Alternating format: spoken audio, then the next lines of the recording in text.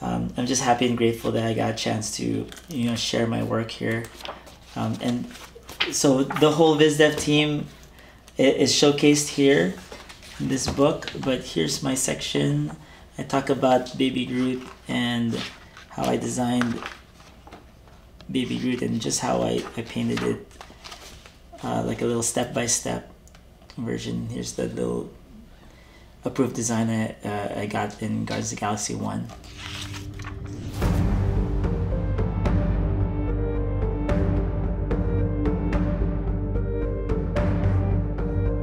Hi, my name's Anthony Francisco, and I'm a senior visual development artist at Marvel Studios. I am from the Philippines, and now I work out of Burbank, California.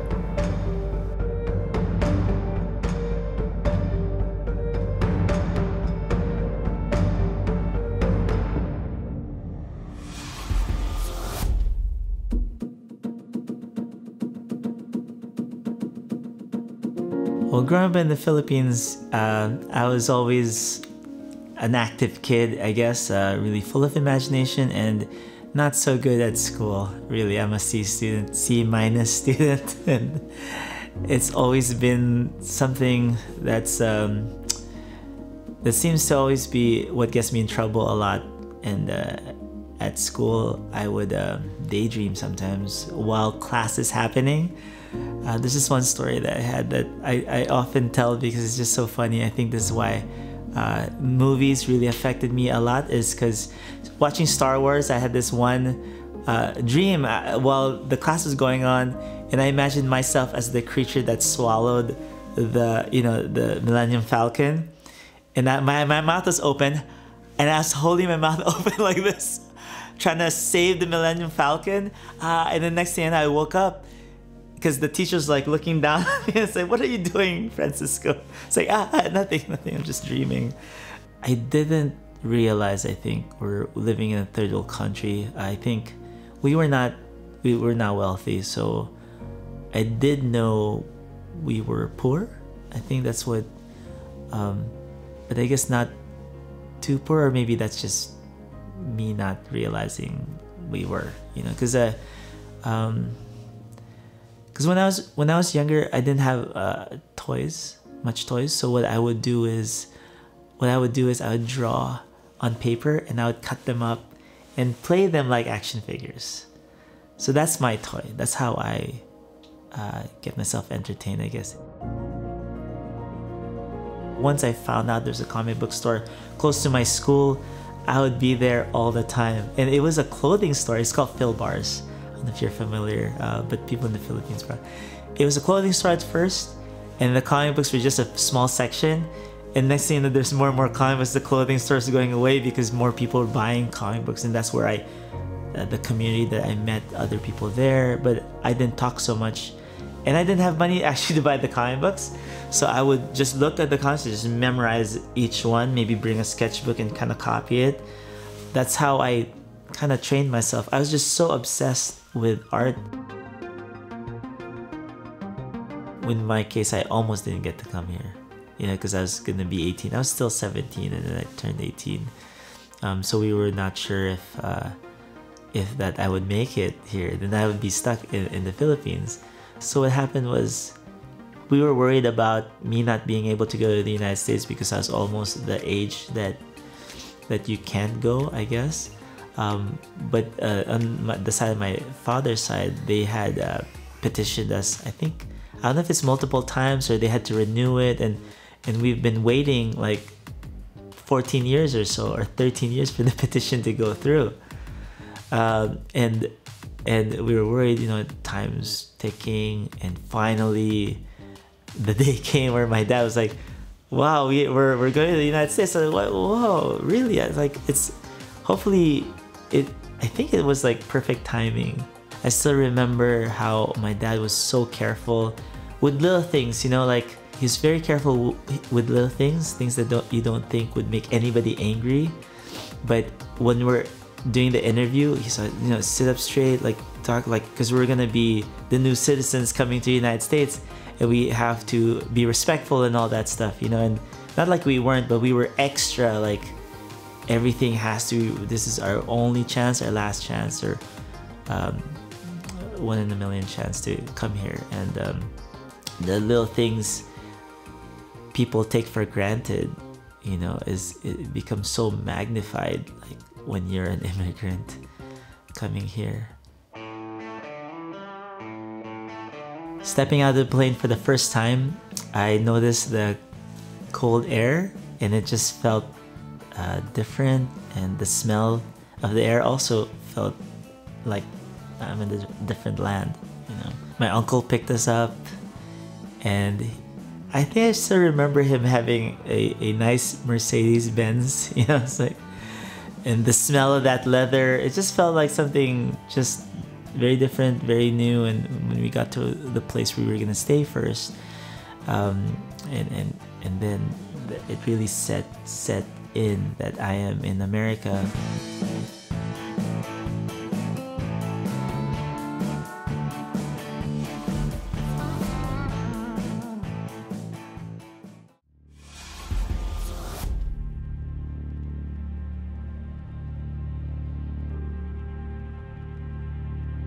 Growing up, because of the gang violence back then in '92, that was the height, I think, of a lot of the gang violence, even Filipino gangs. And that was my world a little bit when I was playing basketball. I met a lot of those kind of people. I was not in a gang, but I was around those kind of people. So there's always a danger of drive-by shootings and stuff like that. And we would hear that, you know, even stopped in a stoplight, one person got shot close to where I lived in LA. So even when I drive, I'm always ready to go at the stoplight, you know? Although there was a lot of gang violence around me, I was able to find the right friends that kind of distracted me from being around the people I'm not supposed to be with. Also doing art and comic books. Actually, there's a comic book store I would frequent. Then I met people there, but I actually didn't talk to many people. I just like put my head in the comic books and just kind of disappeared into that world. But I think one of the biggest things that really took me away from it was when I joined the Navy, and then that really took me away from it. And I don't know if that was it was a rebellious time when I wanted to be independent. And I feel bad now that me and my friend who kind of tricked me into going to the Navy, we didn't tell our parents at all. And I feel bad because they were so shocked and didn't even have time to process when the recruiters came and picked us up 5 in the morning. It was time to go. During the Navy, it wasn't all pleasant. I grew up pretty fast, but I wouldn't change it for anything because of the Navy, I knew what I wanted to do, you know, and I think I already knew what I wanted to do, but I buckled down even more, and there's nothing's gonna stop me, I think. And nothing, actually, after the Navy, nothing phases me after that.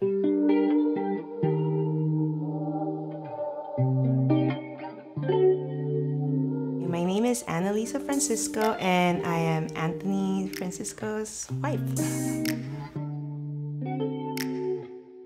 The first time we met, I was with my friends. They had to go to I think it was her boyfriend's birthday, and I ended up going with them, and it was like in Riverside. Riverside, and that's where I first met him. A bunch of his friends were talking about him, and I was really interested, like, who's this Anthony? He kept talking and how they're saying how buff he is and stuff like that. So there's just very interesting things about him. And then when he got there, I think I was already interested.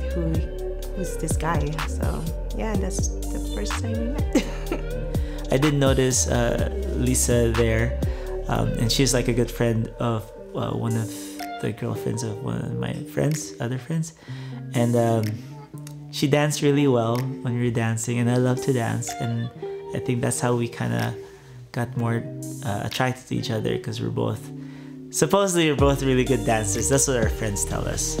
So that's why they were pairing us up, because they knew she loved to dance and they knew I loved to dance. So that's how I think that's how the matchup came to be. He was just starting with when I first met him. He was still a student, and he told me he wanted to be an artist. He's an aspiring artist, and I was like, "What's that?" You know?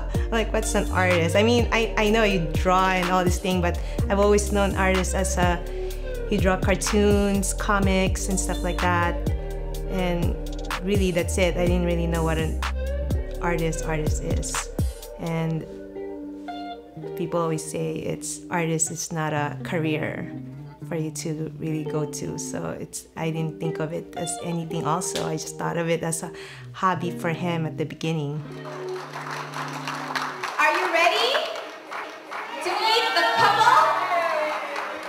For the very first time, Mr. and Mrs. Anthony Francisco! So me and my spouse, Elisa, we have been together for 24 years now.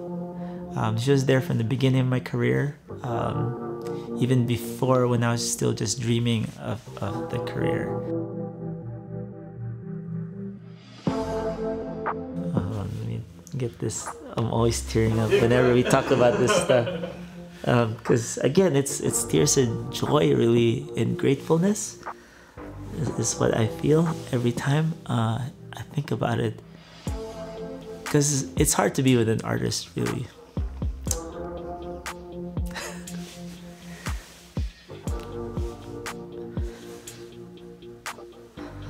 I've never met anybody like him.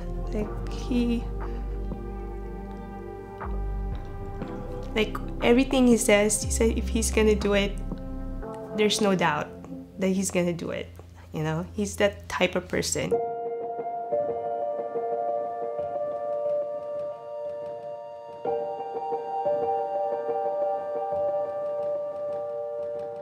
I am delusional with how good I could be, even though I wasn't good enough yet. I just still had that dream, that vision. The part that really I'm grateful for is that she never left me for my selfishness. Because I had a goal.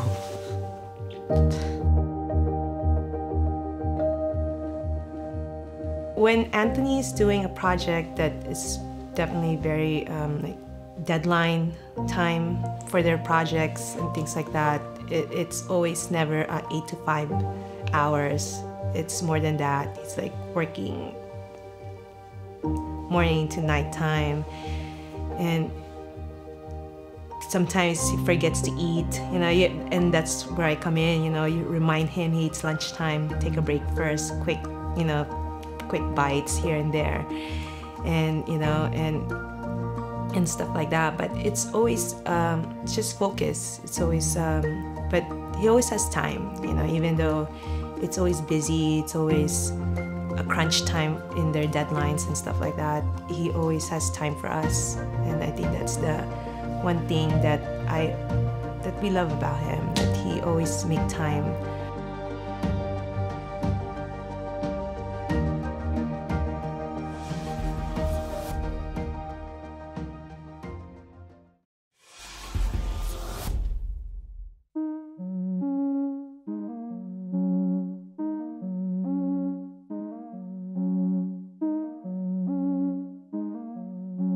I'm currently waiting for approvals on the characters I've been designing. It's really a tough approval process, and the struggle of designing something new is just an ongoing struggle. I ended up going to this school called Associates in Art, and that is one of the best schools for me because it's like a vocational school, I guess, where what's amazing about it is professionals taught, and if I could learn from professionals already, why go to a four-year college, which I was planning on doing, but I had no money either, so I had to be self-reliant, resourceful, and drawing anybody can do it. You just need paper and pencil and draw down your ideas. And with me, my focus was on designing was my main thing because I couldn't render, and my pencil sketches were sort of not quite all there yet, but I was getting better. Okay, this is something I put together. One of my friends just really pushed me to put out my own art book when I had a gallery show in Taiwan. Here is my Balite tree monster. This is the version of Ego when he was forming himself from the plant into a person. And this is what I came up with, and it became James Gunn's favorite for the look, I guess, of the character.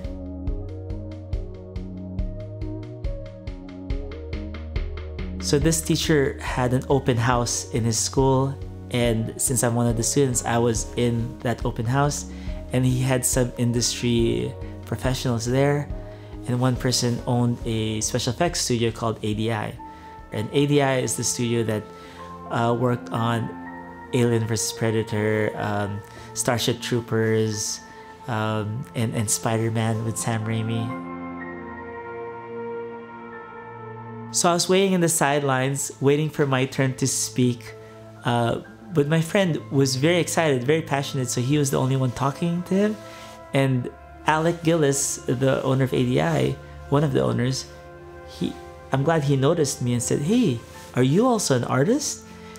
I am grateful he took that opportunity to know who I am, and because of that kind gesture, from that time on, I always look behind other people and behind the person who's talking to me when I'm in a class, and try to give everyone an opportunity to ask their question. Because I was that guy. I was that guy behind, almost didn't get a chance to speak. But when he talked to me, he asked me if I had a portfolio, and that time I had no portfolio. And I just said, yes, I do have a portfolio. It's currently being looked at Art Center. This page right here was when I first started my career. I was not working anywhere yet. I would send this out to different special effects shops to see if they'd pick me up. And this is my design for Men in Black 2, the shark character.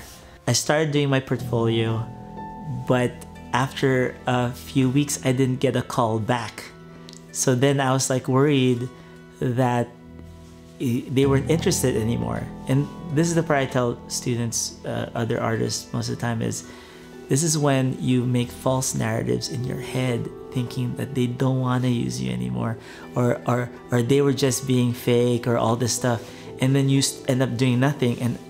And somehow I was able to say, you know what, I can't let this pass. Let me call them and find out what the real answer is, instead of telling myself, oh, they don't want me to, and something that's not real. So the day came when I came to visit him at ADI, and I had my portfolio ready.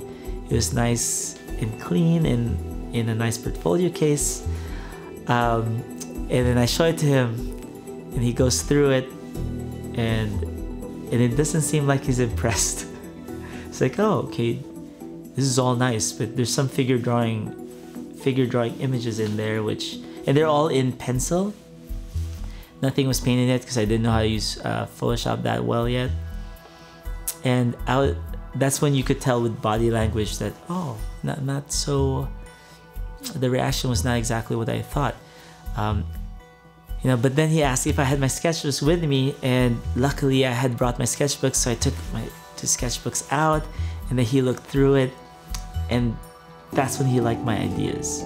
So I had notes in different head shapes of aliens and different reasoning why this alien would act this way, or different combinations of animals to make a certain alien, and that's when he was like, this is great.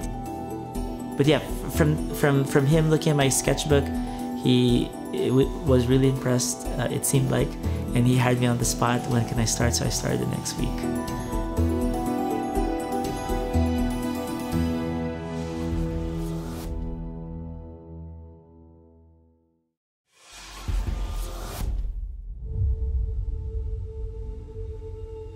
from the moment I saw Iron Man, the first one, that's when I knew Marvel finally are capable of making their comics into real amazing movies.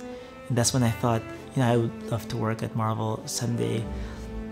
And I guess that idea, that visualization has been there for a while, until the moment they needed a creature designer for Guardians of the Galaxy 1, which is my first break into coming into that film.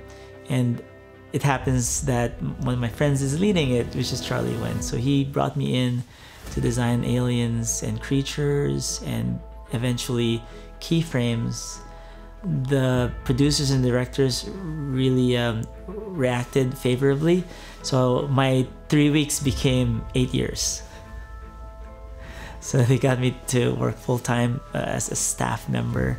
And that's when, I started working on Doctor Strange and Thor Ragnarok. And then there's just so much multiple movies that came after that. And they were all kind of memorable and challenging in their own way. Have you guys seen this? This is my Mordor design for Mordor Doctor Strange.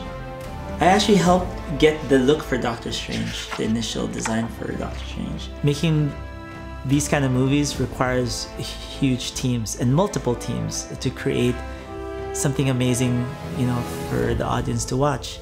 But people behind the scenes don't usually get recognition, and there's so many people out there that we owe our we owe the job that we do, as well as the fans giving that kind of attention to us, and I really appreciate that.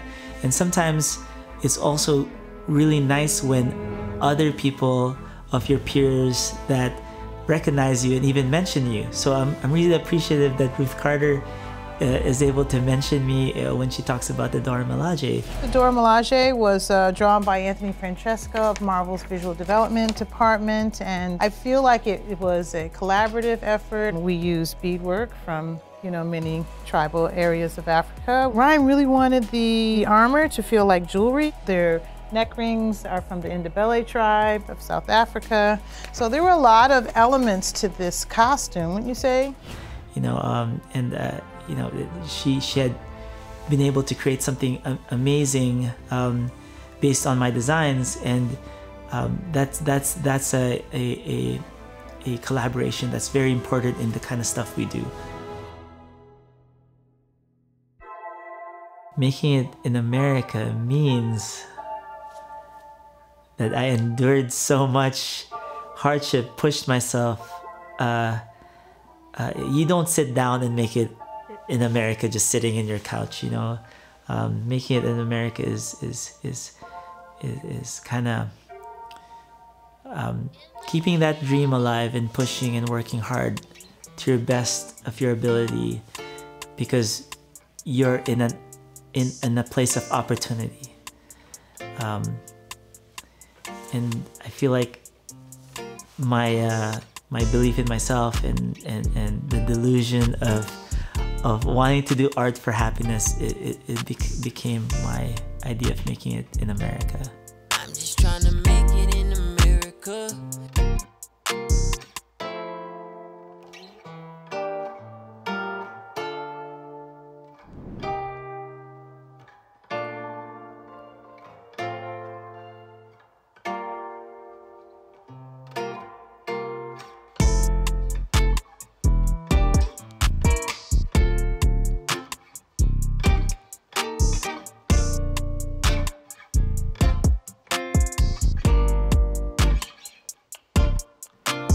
So when I was designing for WandaVision, I was tasked with designing the battle between Vision and regular Vision, and just like, hello? Cool. Yes. That's cool. Lucky. It's my lucky year. Actually, it is my lucky year. Anthony, what just happened during our interview right now? That was just Marvel, and they told me I got, I got some major stuff approved. I can't say, but man, it's gonna be You guys, Congratulations, man. I can't even say what it is, but yeah, it's gonna be crazy actually. Oh man. Congrats, man. That's amazing. It's huge. It's huge. But I don't want to spoil it for you guys. When you watch it, you'll see what I'm talking about. But yeah.